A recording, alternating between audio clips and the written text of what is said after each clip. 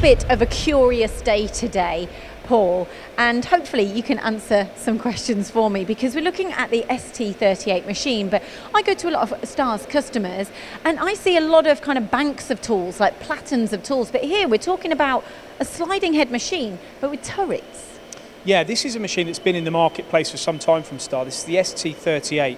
It's a very powerful workhorse, and you're dead right. There's a big difference here, and the fundamental difference is the fact that this machine is configured with 3 turrets. Now, the idea of it is to give you complete flexibility when you're machining, because when you see these turrets, they can work on obviously the front spindle or the back spindle. Is that all synchronized and simultaneous machining?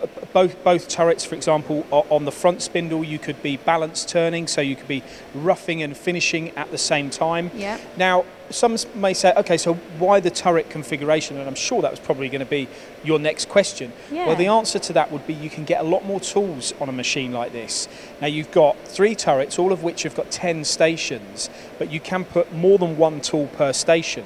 So if you do the math, yeah, 3 to 60. 60. That was quick. Potentially to have 60 tools or more on this machine. So for the more complicated components, that's where you can still finish the part in one or in one hit. Now this is going to be quite tricky for you, Mr. Cameraman, to get down to, but there's 2 tools here on 1 station. What about the clearance of those 2 tools? Well, it's a good point. I mean, of course, you would work with somebody like Star to look at the application that you're doing, and they would obviously then specify the right tool for the job, and they would at that point in time look at the clearance between the tools, whereabouts you're going to use the tool in the operation of the part.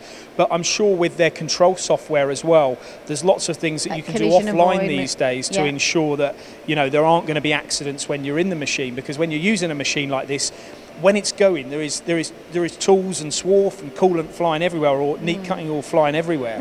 Also one of the, I've got lots of questions for you, but the size of this is a lot bigger than a lot of the other Star machines. Well, it is. I mean, the weight of this machine, it's almost 7 tons, would you believe? Wow. And it sits in a footprint of, well, I mean, you can see it itself. It's just a couple of meters by just over a meter.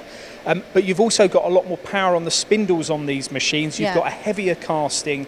So if you went back, you know, 2 decades ago, you'd look at sliding head machines for small brass components, high volumes of parts. These days, you're talking about aerospace industries, titaniums, Inconels, more difficult materials, the medical sector. You know, parts that have challenging materials, but you still need to get them off quickly and accurately. Now, for that, you need heavier machines, you need well-built machines, and you need machines that have got, you know, powerful tooling on the turret from a milling side as well as the turning too. We often talk about the fact that these machines are capable of prismatic parts as well. So, you know, are you going to invest in a big machine like this, making prismatic parts and then bigger parts, or you're going to talk about smaller parts as well? What variety is there? Well, absolutely. The prismatic part and the argument is a big push from Star. Now, that all comes about as a result of the machines becoming bigger bar diameters, working from bigger stock material, but also being able to do more capable milling operations, having more powerful turrets, being able to use and adopt new tooling strategies in order to get better metal removal.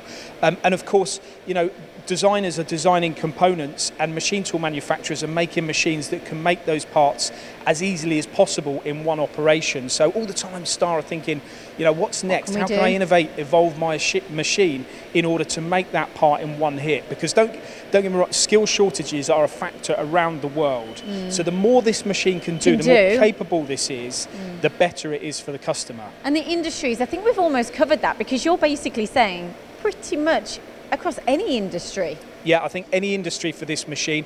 I think that Star are really demonstrating here that there is a solution with a platen, a smaller machine for smaller bar diameters. You know, that require, you know, still complicated parts right the way up to parts that are far more challenging to machine, require, you know, bigger tools. And, you know, whether they're in volumes or not, this machine can handle them. And I know they often say about being a solution provider. So is it a case of someone saying, right, I've got all of these applications, I want one machine to be able to do all of this? And how does that work? I mean, yeah, an engineer may have an assembly where he's got 7 or 8 components that make up an assembly. He may come to Star and say, look, there's 7 parts here at the moment. I'm making that one over there, that one over there, this one here.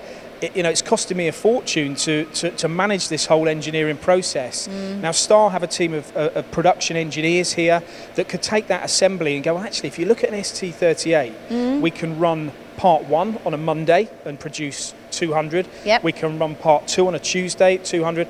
By the end of the week, you've used just literally one operator, one machine, and that assembly is complete. Now, obviously, it depends on the part, but this is the sort of expertise that Star can offer here from their headquarters. So you're talking about a multifunctional, huge, hefty, solid machine with the ST38. We are, absolutely. Real big workhorse, a popular machine for manufacturers of all different styles of components. See more at their website, stargb.com.